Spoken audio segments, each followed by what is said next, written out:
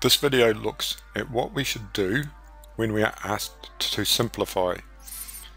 And what that means is that we combine those terms that we can combine. And how might we do this? Well, we've got four processes at years 9 and 10. We can add terms, subtract them, multiply or divide. So we add the numbers, don't change the variables, subtract the numbers, don't change the variables. See a couple of instances of that. We've added 5 and 11 to get 16 and the x's have stayed the same. 8 minus 2 is 6 and the xy's have stayed the same. Also, we can multiply. When we multiply the variables, we add the powers. When we divide the numbers and subtract the powers, it's the opposite. So let's see how that goes in practice. Well, x squared times 3x is 3 times 1 is 3, and x squared plus x1 is x3, and then generally not too important at year 9, the 12 divided by 6 is 2, and one of these x's cancels one of these, leaving x over. Okay, so what do we have to watch for when we do that?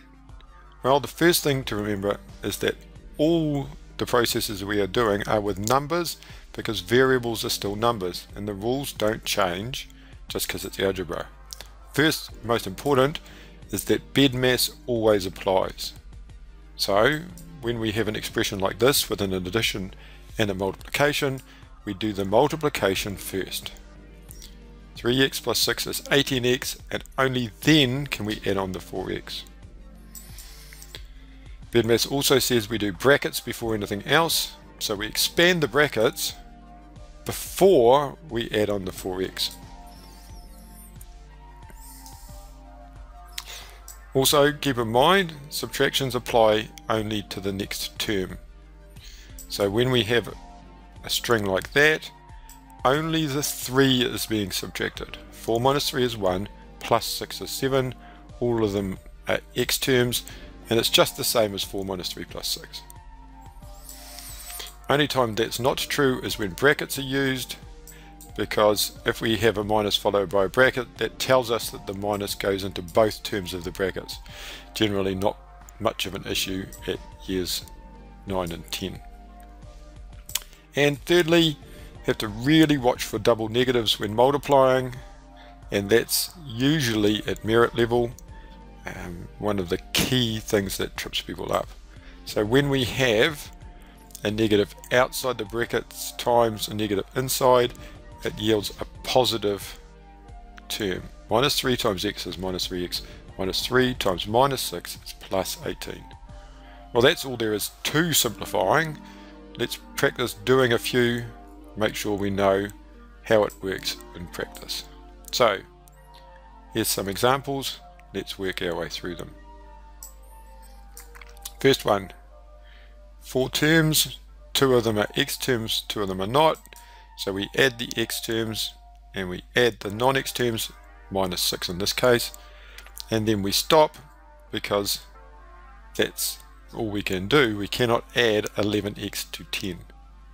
Question 2, well, we've got brackets. BEDMAS says we get rid of brackets first, so let's expand the brackets. First bracket, second bracket. Now we have some string of terms. In fact, it's exactly the same string of terms as in question 1. So we add the x terms and we take away 6 from 16 in the number terms, and we have 11x plus 10. And the third one, look at it, there's a multiplication in there. So we do that multiplication first. 8x times 2 is 16x. Then we have x terms and a number term. Well, we add the x terms and we leave the number term all by itself. And the last one, again, there's a multiplication in there.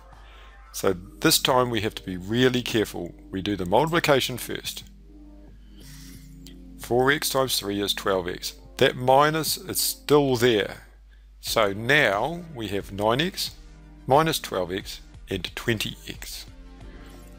And that means it's minus 12 and 20 is 8, and the 9 is a different term it's left by itself. Now some slightly harder ones, getting through to the higher end of merit. Basically brackets, that's usually how it goes.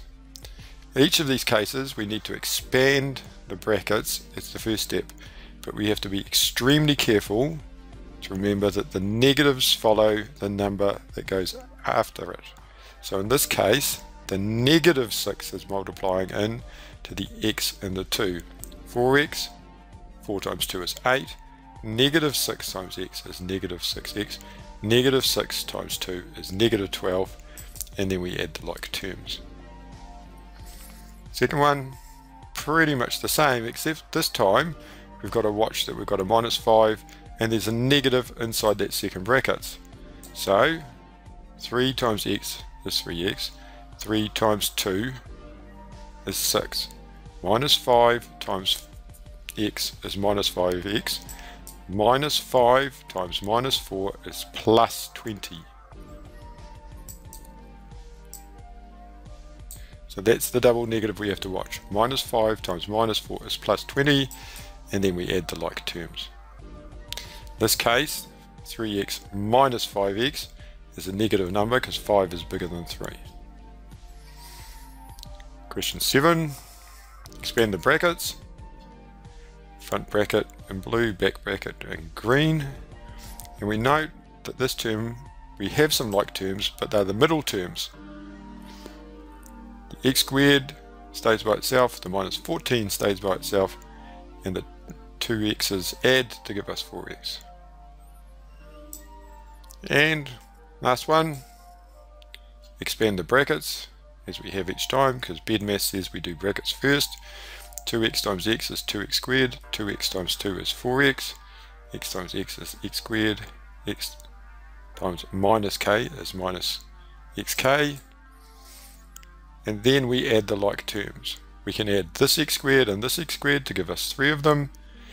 4x and the minus kx stay as they are, they're not like the other terms.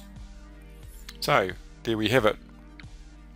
Simplifying is merely the process of adding, subtracting, multiplying and dividing, but we have to remember, always apply for BEDMAS, only subtract the following term, watch for double negatives, and don't attempt to add or subtract unlike terms.